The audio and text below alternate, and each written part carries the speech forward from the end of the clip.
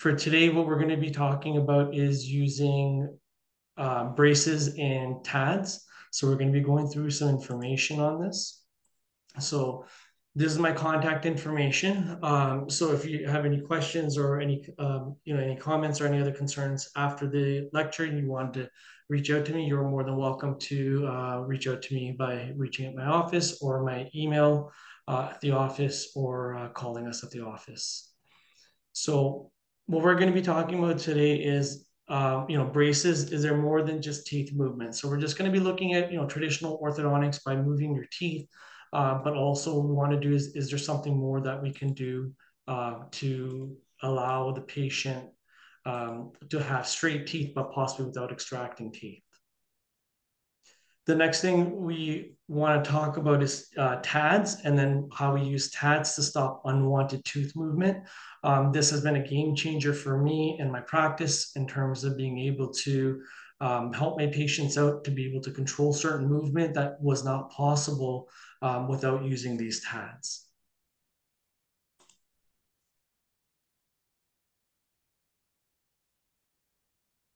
So the only thing that prevents me from my learning is my education. Albert Einstein said this. So, and what that means is that I am a general dentist, but I actually started my journey down this path of doing the orthodontics and orthopedics. But it actually started with me doing TMJ treatment for my patients. Initially, what happened was when I first started to do treatment, what would happen is that I found that a lot of patients had a lot of head and neck facial pain. And then what we found is that there's a lot of patients that had underdeveloped jaws or narrow jaws.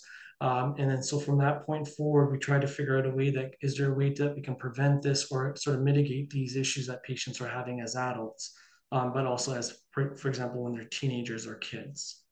So from that point forward, I ended up moving forward to learn about, myofascial trigger points, TMJ treatment. And along with that, I ended up getting to the point where I'm able to treat patients to be able to mitigate all these issues later on.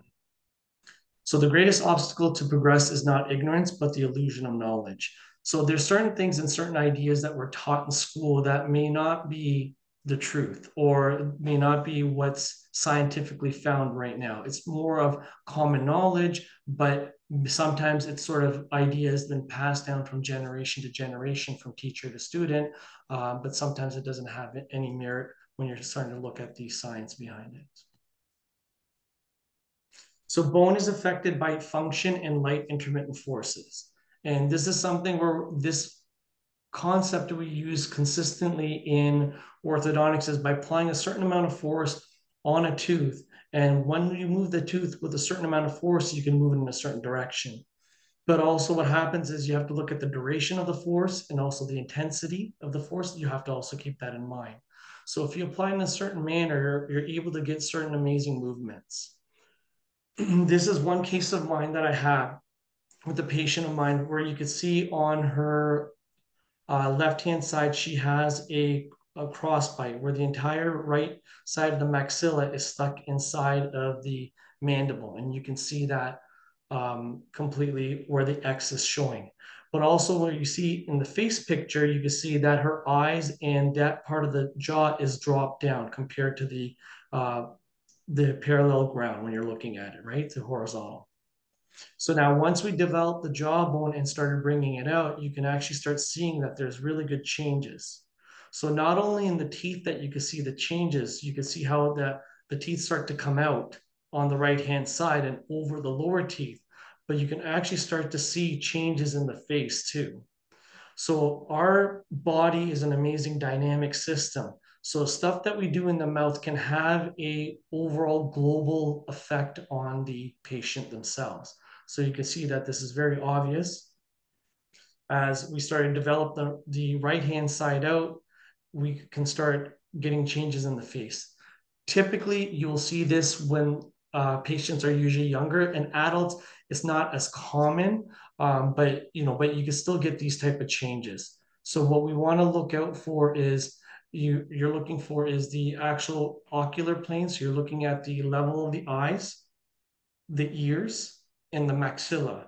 So sometimes the eyes and the ears and the maxilla, if they're canted, then that causes different stress systems on the head and neck system. So you can see that that's happened here. So bone is affected by function. And you can see how with the little one here, this baby has a tongue tie. But by simply releasing the tongue tie, you can see on the left, it's stuck. And then on the right video, you can see that the baby, after the tongue tie release, is able to lift the tongue. The tongue is actually an amazing generator for the upper maxilla to grow. So if when as they're babies or infants, if the tongue is tied down and it stays low, the baby cannot lift the tongue up into the maxilla. If the baby cannot lift the tongue into the maxilla when they're eating and swallowing, they're not able to stimulate the maxilla and make it develop. And that's where you can get an underdevelopment of the upper jaw. So this is sort of later on where it is another child when you're looking at it, but now you're seeing it's a narrow jaw, tongue thrust. So you can see when the child is swallowing, you can see how the tongue is sticking out in between the teeth. And then you can see also the eye plane, the eyes and the face, you can see that it's off also. And you can see here in the middle video that the jaw, when she centered her jaw out bilaterally, both sides of the maxilla is very narrow. So what it is so constricted on the maxilla that the teeth are teetering on each other. So it has to shift either to the right or left. And she's open in the front. But once she lines up the front teeth in the middle, you can see that in the midline, when she lines up, the maxilla is bilaterally narrow. So she doesn't have a unilateral crossbite. It's actually a bilateral crossbite.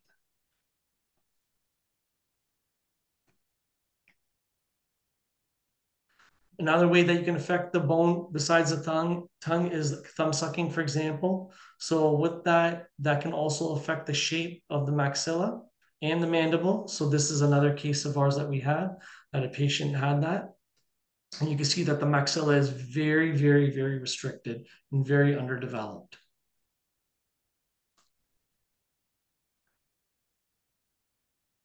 And then you can see that he has a large overjet.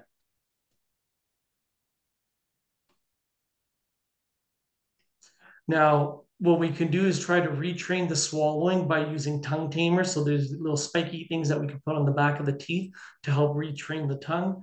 We also use a TPA, which is a wire that goes across the molar area that allows the patient to swallow by keeping their tongue on the actual tongue tamer or the omega loop. And then what we do is we give patients swallowing exercises. So we want to actually retrain the initial swallowing issue, because patients have narrow jaws or crowded jaws, and then the teeth are crowded. It may not be because just the teeth want to be crowded. It's usually because there's some sort of abnormal function that the patient has, and the swallowing is a big one. So now this is another version that we have for the maxilla. And this patient, what we've done is that we're developing the jaw, but at the same time, you can see the little prongs and the ball on the left video that help with the swallowing, and the little prongs also prevent the tongue from coming forward. This is a patient of mine that had a thumb sucking habit up until the age of about 23, 24.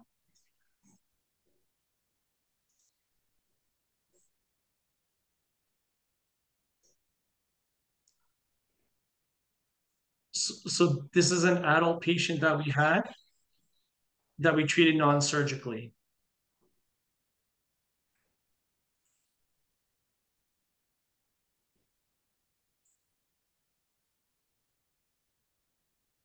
And you can see that there's a lot of changes in the jawbone shape of it being square and narrow to being nice and broad and U-shaped.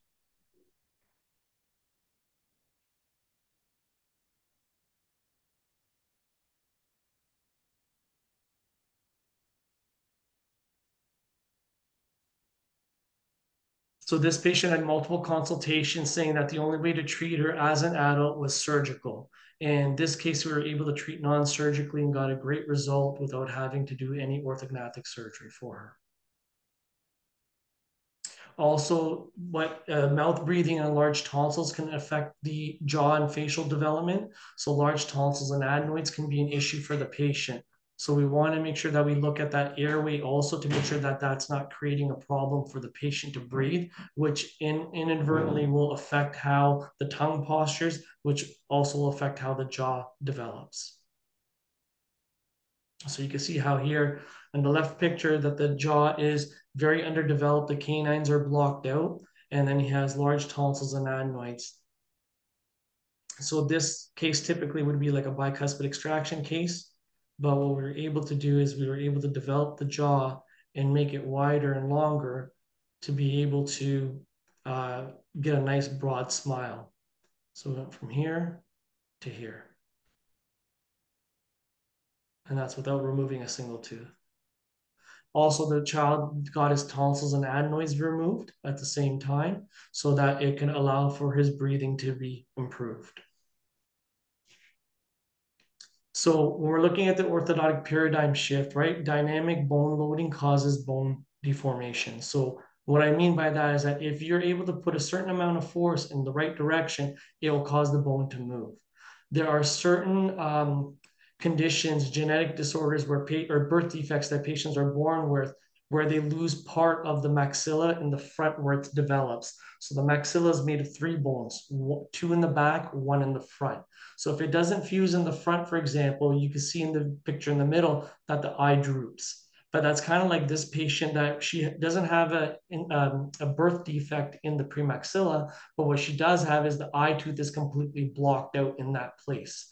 Because it's blocked out, that means that this part of the premaxilla is underdeveloped. If it's underdeveloped, it shows up in her face being, with the eyes being down on that side. So I already showed you this video of her development there, but what we were able to do is we were able to develop and expand the jawbone, also use braces at the same time, but we did develop the bone. And this is sort of the sequence that we went through. So as we progressed throughout the procedure, we're able to get the right side out and then start leveling the teeth and aligning the teeth. And we ended up with a pretty good result because this case, as a older teenager, the only option she was given was surgical. So in terms of us finishing with this without surgery, she's very happy with the results. So same thing here. There's the eye tooth blocked out where the X is. You can see that right here in the screen. And then from there, as we developed and we created room, we're able to get the eye tooth in position. And then so that allowed us to go from there to there. And this is the sequencing. We created the room to open. The cuspid was exposed, brought into the arch wire sequence, and then the occlusion was finalized. So our traditional orthodontic theory, when we're looking at pressure and tension, where you're pushing on one side and pulling on the other side. And then this is sort of the traditional thought. But a lot of the more progressive orthodontists now that are looking at it, they are starting to say that, hey, there's a new paradigm. And they're saying that there's a lot of misconceptions that the bone itself is immutable, which means that you cannot change it, which is not true. It also says the position of the lower teeth, exactly. They want a certain angulation of the position that you look for in the x-rays. They say that if you have it at that angle, then you're guaranteed therapeutic stability, which is not true either. And then bone cannot be therapeutically grown on a flat surface, which means that you can't, if you're moving the teeth outwards, the bone on the outside of the teeth cannot be grown, which is not true either. So what happens is that this is actually a slide that was given to me by a periodontist specialist down in South America. This tooth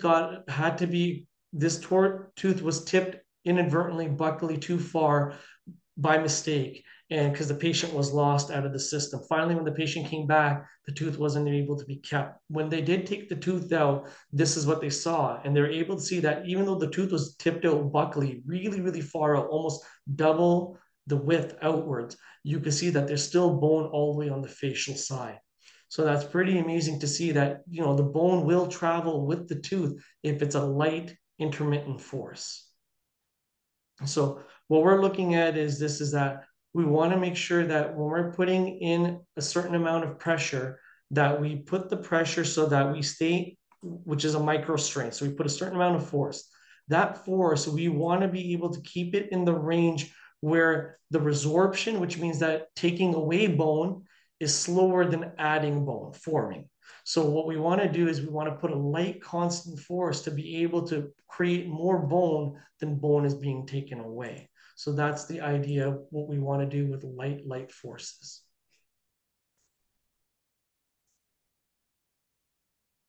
And then so that's where we're staying in this realm of we put light intermittent forces where you see on the bottom where it says daily loading. So the more you can load it by chewing and functioning, biting, and putting a light stimulation with a nickel titanium appliance in the mouth, right? The micro strain, it allows you to form bone. There's a histological side, and that you can see on the outside here that in the yellow section right here, that there's actually bone being formed on the surface of the tooth, on the flat surface. There's actual bone being formed. So it does happen. So there's a famous orthodontist and Dr. McNamara, and they did a study, and this is back in the 70s. And what they looked at is that they looked at the tooth size and the jaw size. And what they found was that the dental volume, the actual arch size in the crowded group had a smaller jawbone compared to the people that had no crowding. So the uncrowded group had the same size teeth, but the only difference was that in the uncrowded group or the non-crowded group, their bone was bigger. Compared to the ones that had crowding, they had a smaller bone, but the same tooth size. So what they suggested is that you should be using a technique to increase the dental arch length, which is the bone volume, rather than reduce the tooth mass, which is taking teeth out.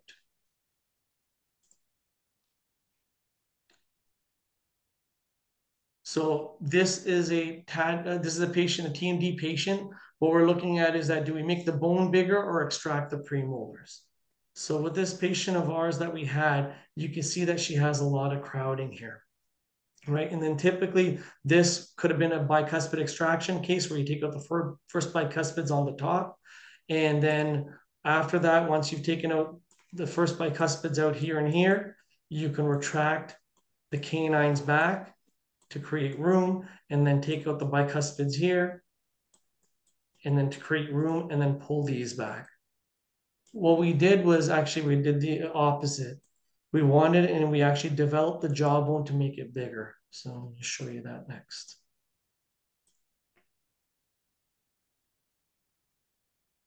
So we used a RN sagittal, which is a light nickel titanium force appliance, and we had acrylic on it that acted like almost like a TMJ splint at the same time. So we're able to try to stabilize the jaw joint along with the bite, and we could develop the jawbone. On the lower, we put a lower alpha appliance in to develop the lower jawbone so that we can make it bigger too. So now you can see that when you're looking at it, there's a difference in terms of the shape of the actual jawbone itself. So when you're looking at the bottom diagram or the bottom picture here, right in here, you can see that there's a lot of crowding. But now in this picture, you can see that it's more of a U shape, the actual jawbone. And in here, it looks more like a rectangle shape. And you can see on the bottom, it's starting to round out. Also, you can see that the crowding is starting to become eliminated also.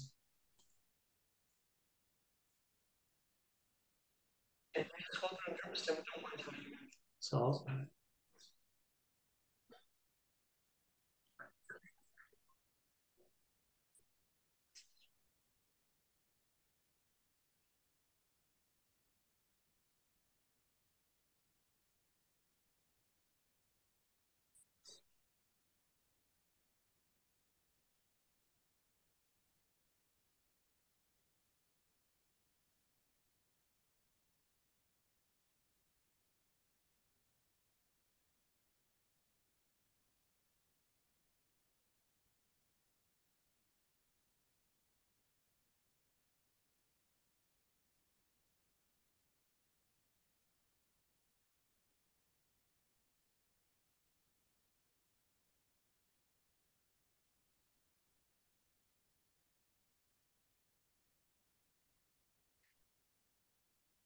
And then now, so from here, you can see that before and after. So the befores are in the smaller pictures on the corners, and you can see how the jaw shape has changed.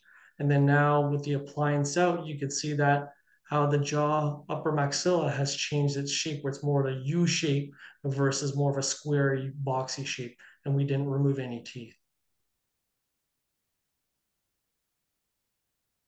So then now we put the braces on the back teeth, and then we continued on with the treatment.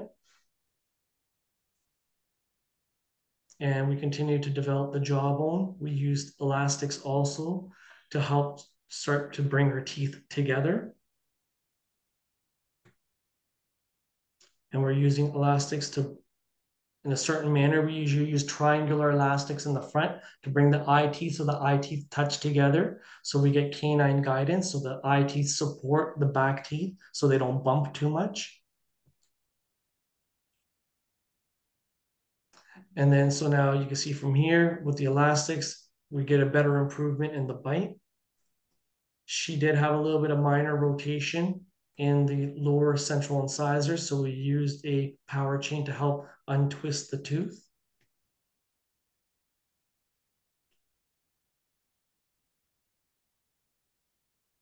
So this is now 2 months prior to us taking the braces off. What we do is we take out the top wire and let the upper teeth settle against the lower to make sure that the function is good. If, like how we talked about earlier today, was the tongue thrust, if the patient still has a tongue thrust and they're still swallowing with the tongue coming out, what will happen is the teeth will start to shift and you start seeing that. So you know ahead of time, before you take all the braces off, that the patient has a tongue thrust. So you have to go back in to make sure that they get it under control. And this is a good way to test for that. And now you can see how the patient, when she's opening and closing, the jaw is opening pretty smoothly. And then you can see how you have nice U-shaped jaws. And she's very comfortable.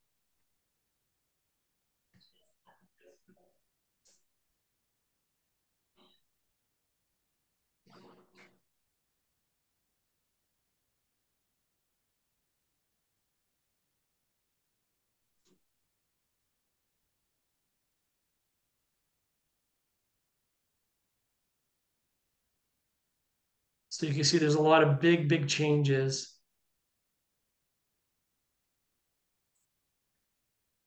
We usually have a box of Kleenex in our room with these type of patients because it's very emotional when you start removing the braces and it comes to a final end when they're starting to feel better. Their headaches, jaw pain, TMJ is better, but then also in terms of being able to have a nice smile.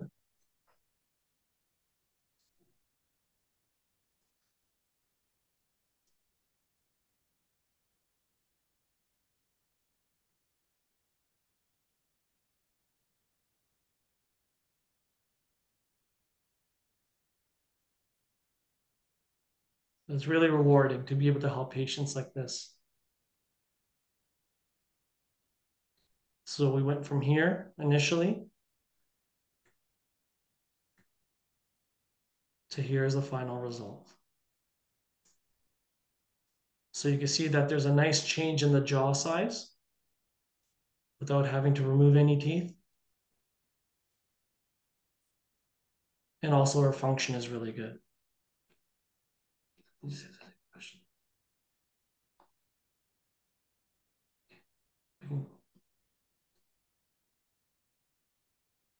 So these are the before and after when she's in a retainer, before and after. And you can see how the deep bite is gone. The teeth don't no longer are hiding. Nice big broad smile. Case 2, same thing what we're looking at. So very deep bite, completely 100% overbite. So all the teeth are completely hidden, right? And when we're looking at this case here, also a TMJ patient of mine,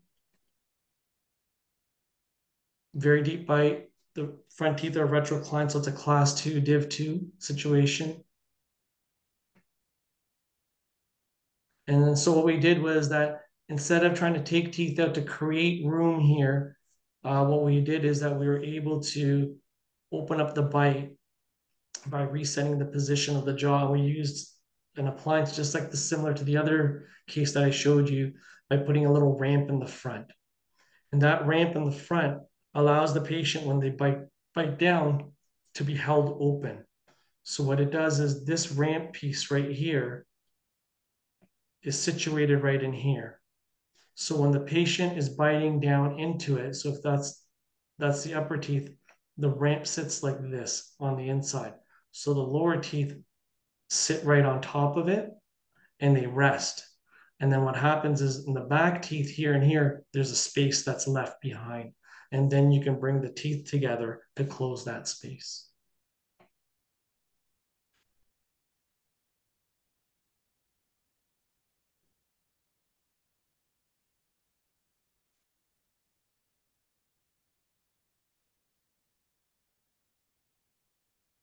So we went from there to there. And then from that point forward, now you can see that the jaw shape is starting to change, becoming more broad. And the bottom also, we're starting to see that there's some changes that are starting. And then from there, we're able to start using elastics up and down so that we can start bringing the bite together. So it allows the teeth to start touching in the back. So you can see right here bilaterally. So elastics are worn here and elastics are worn here in the back to bring the bite together.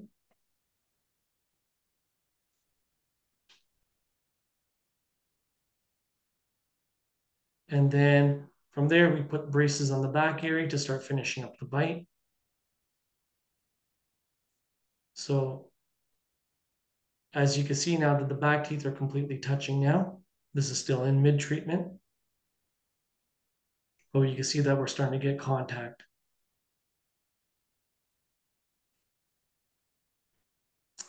Now from there, we're able to bring the bite together. She had a tongue tie, so we talked about this as the swallowing is another thing that we got to look at. So we actually had to do a lingual frenectomy, so we had to release the tongue tie.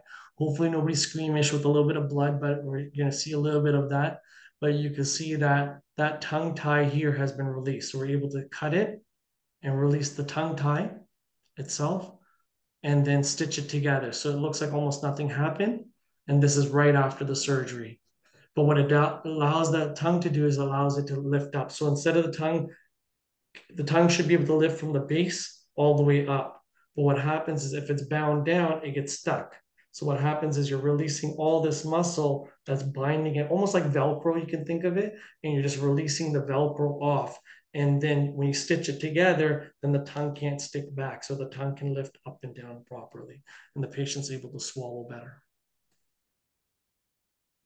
So this is just prior to us taking the braces off, let the bite settle in.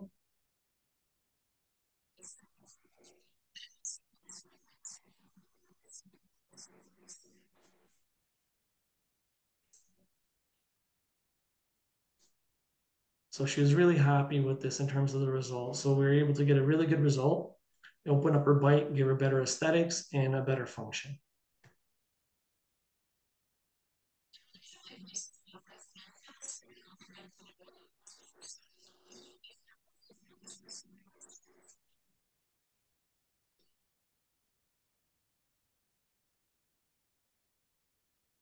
So you can see the nice changes. So and the shape of the jaw changes. You can see how the curve of the jaw, the curvature starts to flatten out as we open the bite.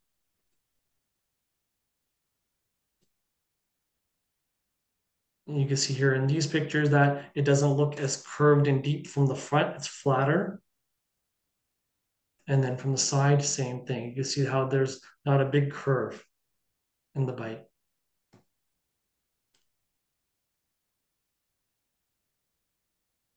So she was really happy with that result.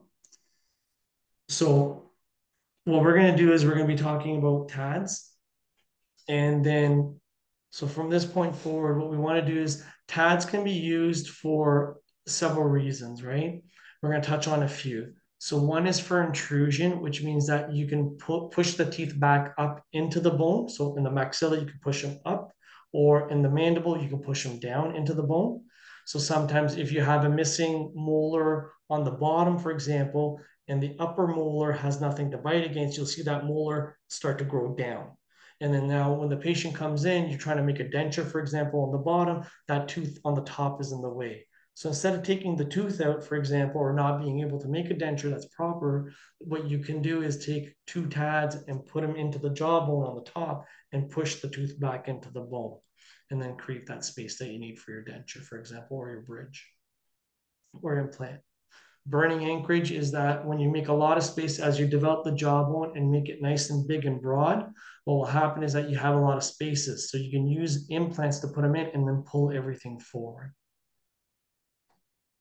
Distalization. So sometimes you have a lot of crowding in the front and you need to pull the teeth back, right, to create room. So then you can also put TADs towards the back and be able to pull the teeth towards the back.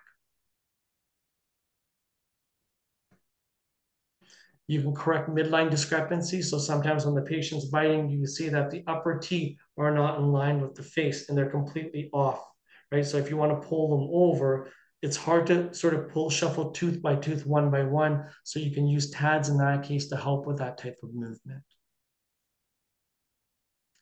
Correcting occlusal cant, so sometimes the maxilla and mandibles on a slant, you can use TADs on one side. For example, if it's down like this, the maxilla is hanging down, you can put TADs on this side to be able to pull that up.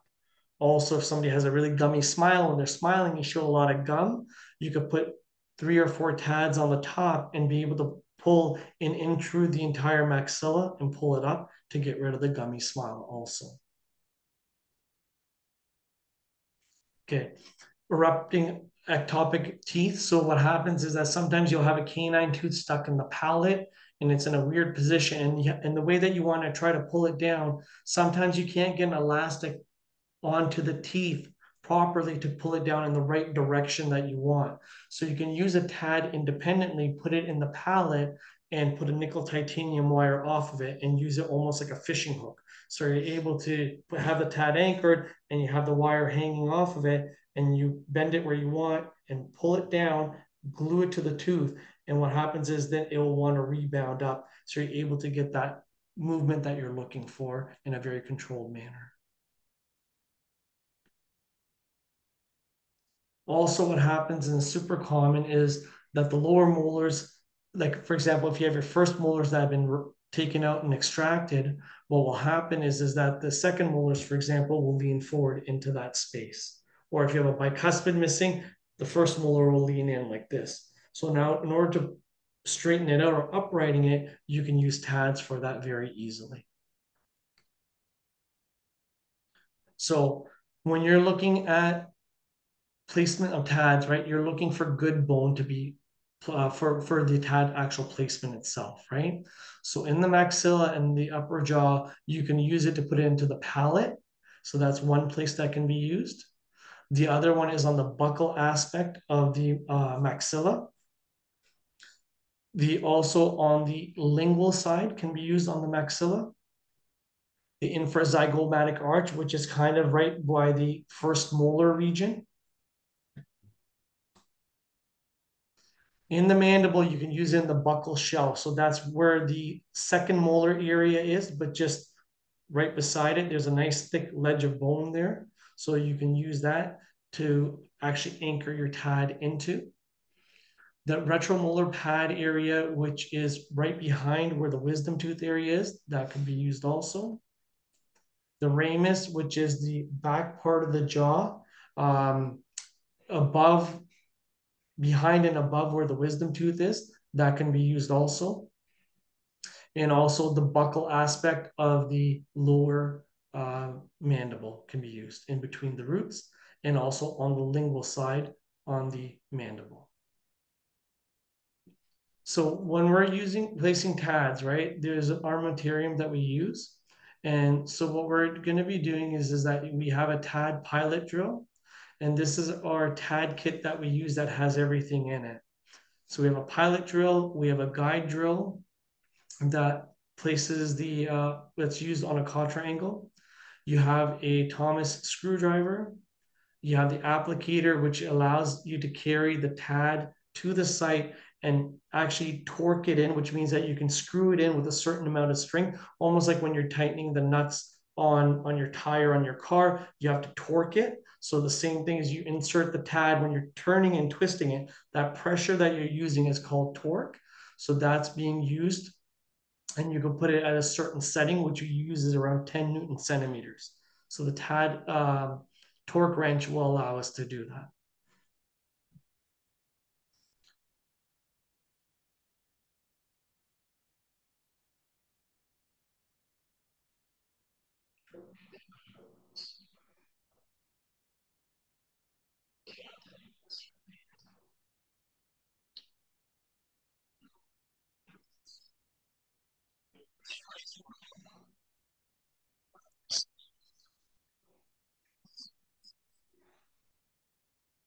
So this is done on a typodont, just a demo, how it can be placed in.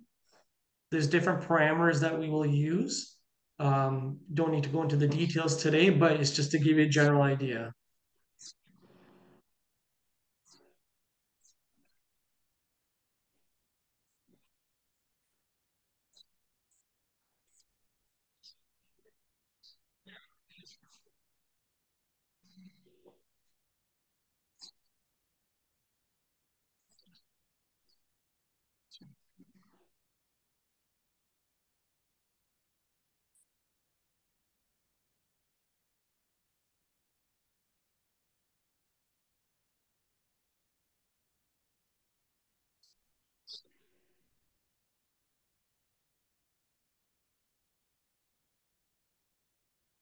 So you can see that you're trying to aim for the TAD to be placed in between the roots and not hit the roots themselves.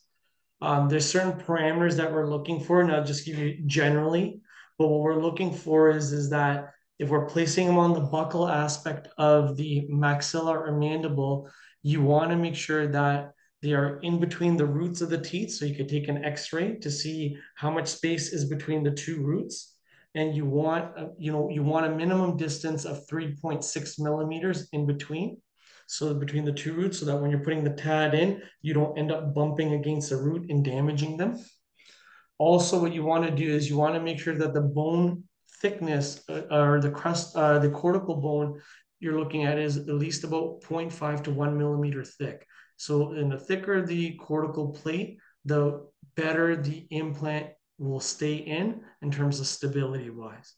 In order to put it on the buccal aspect, you want it at least 4 millimeters down from the bone height down. You want to place it 4 millimeters away. Now, this is a case where we did a TAD placement on the palate. And it's a really interesting case because it's a class 3 case where she has as an adult, she had treatment when she was done younger and she had bicuspid extractions, but everything was retracted back in a class 3. Her bottom jaw, because it's a class 3, genetically wants to continue to grow to a certain predetermined length. So what happened is that as she's growing, the mandible, you can see that the lower teeth start to lean back as the jaw was growing out from underneath. And you can see that in the picture on the left-hand side here. Okay, so now what we're doing is on the palate, we're looking for the best area to place the TAD. And the best place to place it is between the contact point between the eye tooth and the premolar and the first premolar and second premolar. So that's where the yellow, you see the yellow line is. So that's where, from occlusally, that's where you want to be.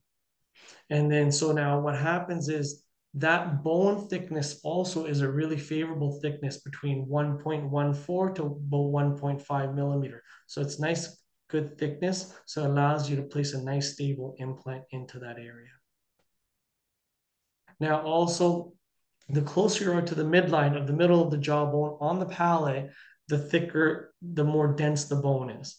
So when you start looking at it, 2, 4, 6 millimeters away from the mid palate is a very good area to place all of them, and it provides a really good stability for the TAD.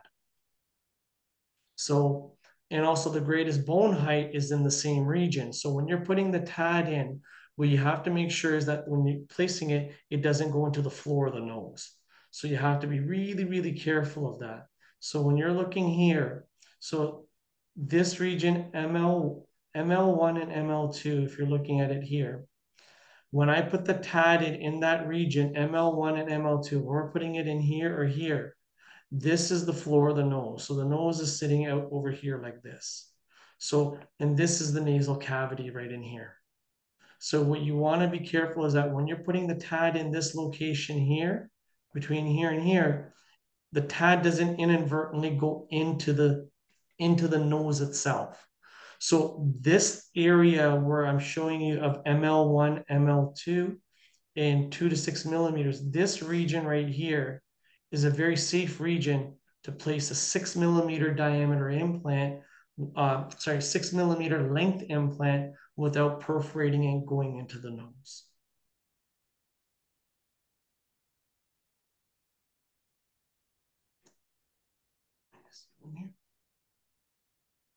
Okay, so we can go back to this.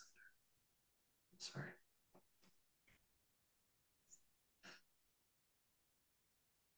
Now, so she was a previous bicuspid extraction case. Also, she had a lot of jaw compression and a lot of jaw issues she's complaining about too. So she could see that she had teeth removed on the uppers and on the lowers. And so when we're looking at it here from the skeletal point is that you can see that the mandible is further out than the maxilla. So there's the maxillary teeth and the maxilla. There's your A point right there, which is the deepest concavity in the maxilla. But if you look at the mandible, there's B point right here. So if you look at B point right here and A point, you can see skeletally that A point is further back than B point. So the skeletal overjet is a class 3, right? But the lower teeth have compensated by tipping back to compensate for that.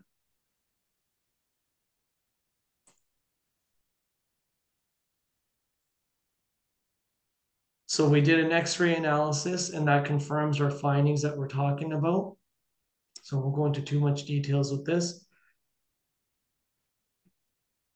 But one thing interesting that you can see is that when we did her MRIs for her TMJ joints, you can see from a coronal cut from the front side, if you cut like an orange and look at it from the front side, you can see that the jaw joint, the disc is actually stuck inward. So you can see this bulge almost like a teardrop towards the side. So the head, instead of the disc being on top like this, it's stuck sideways and bulged out this way. So you can see that in the MRI here. And that's where I'm pointing with my mouse. On the right side, you're seeing the same thing, that there's a bulge. So on her right joint, right, the disc has slipped inwards and you see the bulge and it's facing inward. So they're both medially displaced.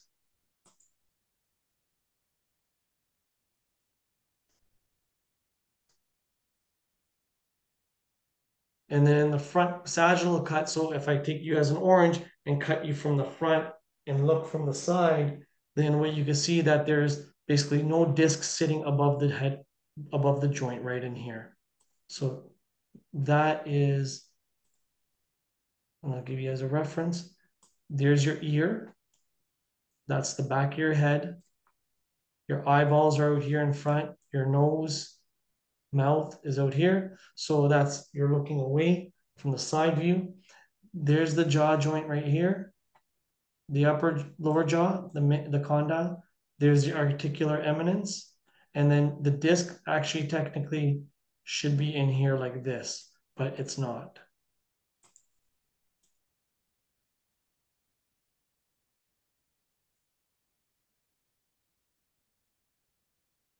And then also in the other MRI cut, you can see these bright white signals. You see where the mouse is pointing. That bright white shows up as joint effusion, which is swelling in the joint. So the joint is swollen up. So that's why patients may complain of pain when they open and close because the joint is swollen. Just like your knee or your elbow, if you twist it or tweak it, it's swollen, it's hard to move. It's the same idea.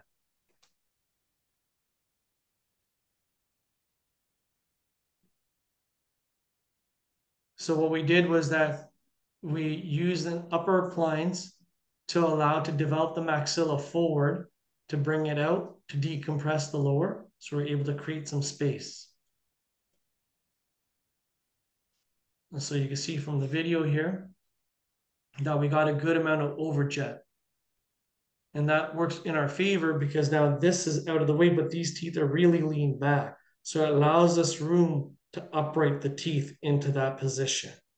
So it gives us a good amount of room. So even though the teeth were like this initially, and this moved out like this, now what we can do is do this for the lower.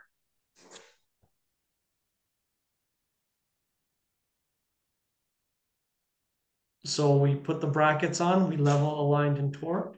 She's missing her second premolars, but what we did was then we placed the TADs in that ideal location that we're talking about, and then those were the TADs. So we placed two of them inside the pallet, and what we did was that we attached a T-bar to it.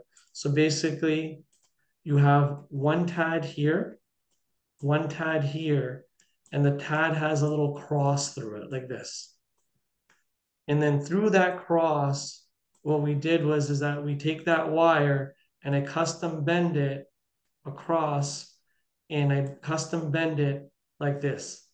Initially, when I get it from the lab, it looks like a T. So all this bending that you see that's being done is all done chair side to adapt to the patient and to the TADs themselves.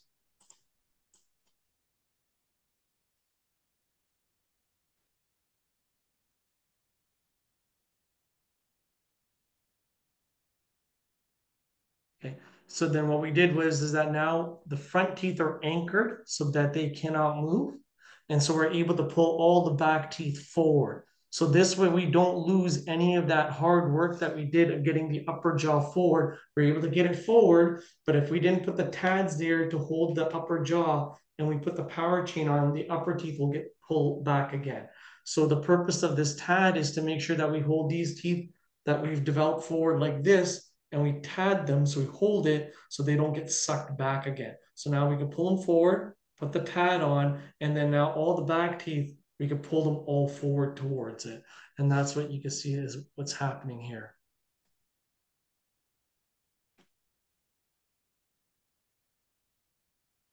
So this is what we finished up with. That's a pre-treatment on the left. And then on the right, in the video, that's when she's been debonded. So you can see we finished with a really good result there. And we're able to upright the teeth so they're not as leaned back or retroclined.